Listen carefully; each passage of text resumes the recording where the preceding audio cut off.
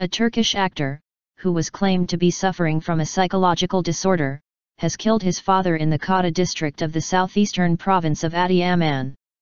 Actor Orhan Şimşek, 30, who most recently acted on the Turkish television show Küçük Gelin, Little Bride, has turned himself into security forces after killing his father.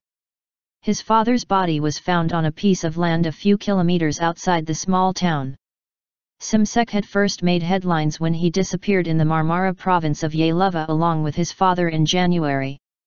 Şimşek's mother, Müyesser Şimşek, had said her son was suffering from bipolar affective disorder, a psychological disorder characterized by erratic and significant mood swings, adding he had a seizure and left home. His press advisor later announced he had returned home and was in good health.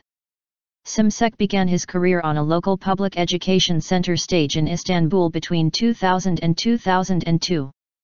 He graduated from the drama department of Haliç University in 2005. He has acted in 5 television shows since 2007, including his latest Küçük Gelin, broadcasted on Samanyolu television.